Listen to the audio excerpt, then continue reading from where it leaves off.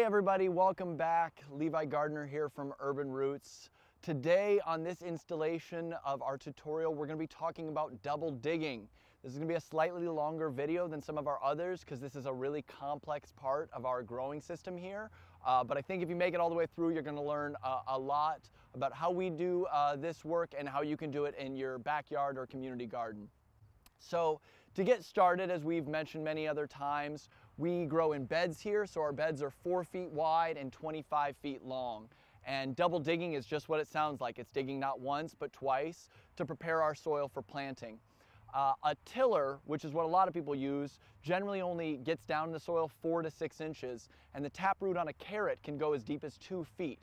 So what that often means is you may have seen your garden just with plants that feel really stunted or minimal, and many times it's because the roots of those plants can't penetrate, or that there's water settling because there's hardpan. But a lot of our productivity plants above the surface are related to issues below the surface. What we're going to show you is the strategies and the tools that you need to effectively double dig.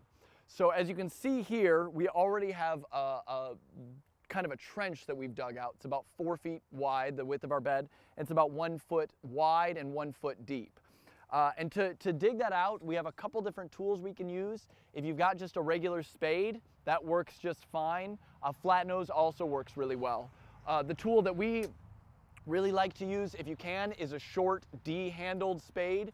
And you can see it's slightly rounded or flat and has a good surface for your boot to rest on. And that's what we used, and I'll show you how to use that a little bit later when we move up. But the most important tool is the spading fork. And we're going to show you how to use the spading fork in just a minute. But before we get there, so you can see we've already dug this trench here. And in digging this trench, we've moved all the soil onto this tarp on the outside of the bed. We're actually going to then grab some finished compost. And we have just here a bucket of finished compost from food scraps. You can see what it looks like right here. There's still some uncomposted organic matter, but it's nice and dark and wet. And we're just going to work that into the trench.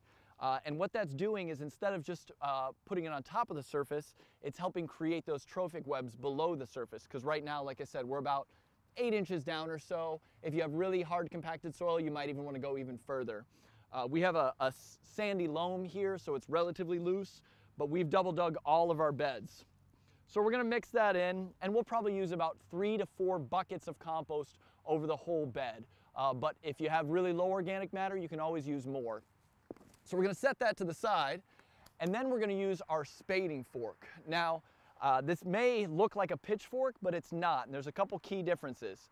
First off, if you look at these tines, you can see they're kind of square or rectangular tines. They're a lot stronger than the tines on a pitchfork. Tines on a pitchfork are for moving hay or straw, but for this we're moving heavy earthen material, so we really need this. These are sometimes also called digging forks, and you can see that they're slightly thinner than a pitchfork as well. This is one by a company called Clarington Forge. They're out of England.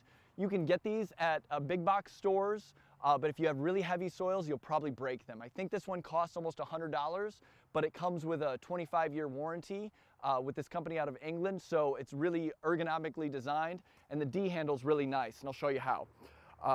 The last thing I failed to mention is that you're going to want to make sure you're using your digging board, which is just a 4 foot wide piece of plywood with a handle cut out.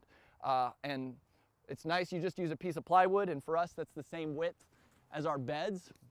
And what that's going to help do is distribute your weight over the bed so you're not creating compaction while you're trying to work your physical soil tilth.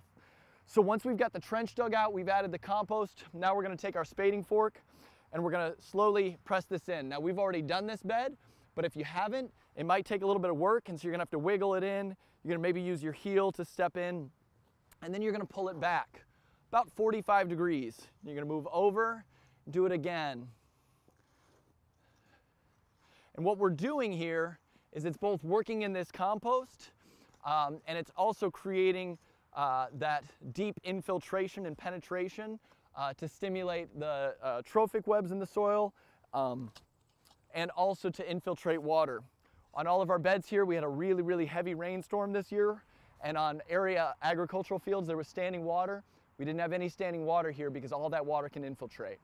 After we've done that, we're going to go through and we're gonna dig a second trench. We're gonna do that by digging out the first, the trench behind the one that we've already dug. We're gonna move the soil forward. So I'm gonna kind of do this and move it forward a little bit. And I'm just gonna stop talking for a second here while I catch my breath. It's gonna be a little challenging.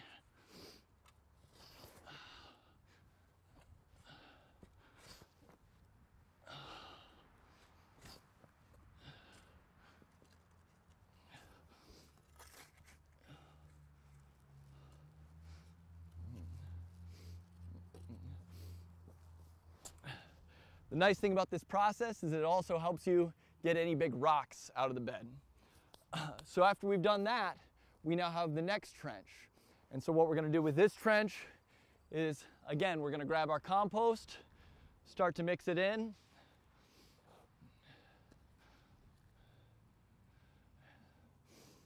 And we're gonna repeat the process over and over.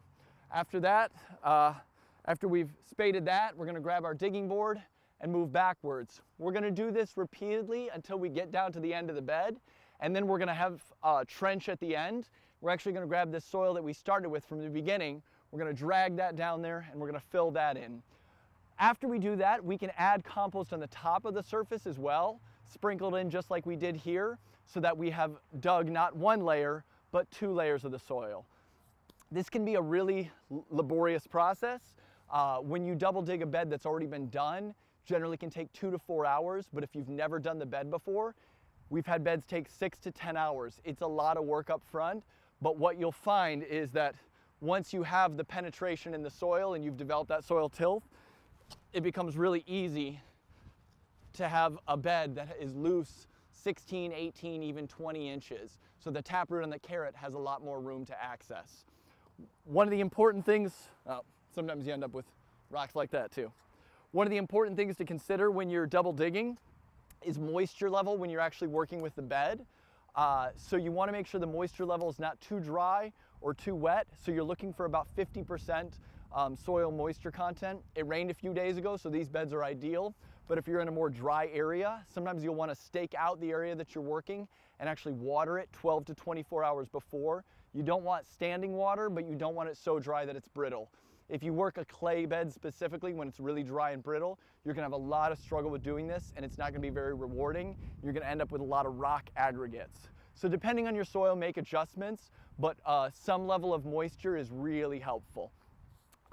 Once you've done this, then to activate your beds and improve them in the future, you can choose to double dig them again, but what we often do here at Urban Roots is we use our broad fork, which though it doesn't get to the full depth of double digging, it helps activate the bed, work in some of that biological organic matter, and do so in a slightly quicker time, but with similar rewards. If you want to learn more about that, make sure you check out our video on broad forking. So this is the fundamental piece of growing without tillers, and it's a lot of work, and sometimes can be a little challenging, but I promise, one, it's a great workout if you're looking for a good workout, but the productivity that you're gonna see and the yield you're gonna see in your beds is going to really be astounding. So thanks for tuning in. Know this was a little bit longer of a video. Hope you learned some things. Be sure to click on the resources throughout the video to learn more. If you have any questions or comments, please leave them in the comments section below. Be sure to subscribe. Thanks for checking in with us at Urban Roots, and we'll see you around.